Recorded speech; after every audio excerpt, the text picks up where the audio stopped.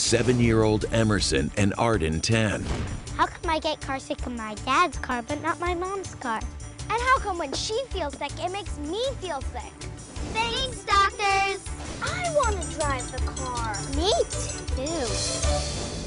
I think this one's for you, Jim. That is really cute. When you're in the car, you feel your brain senses the motion from your eyes, your ears, your muscles, even your joints, and all those signals come together. If there's something confusing to the brain, you'll get nauseous. Suppose you're in a car reading a book or watching a DVD, just staring straight down. Your eyes aren't seeing any motion, yet your ears and your muscles and your joints are sensing motion. Your brain gets conflicting signals, and you get nauseated. Now, if one of you girls mentioned if the other one gets sick, you get sick too. Certainly, if someone's prone to getting motion sickness and just the thought or the smell of somebody else gets sick usually will kick you over the edge and make it happen. Now, why is it happening in Dad's car and not Mom's?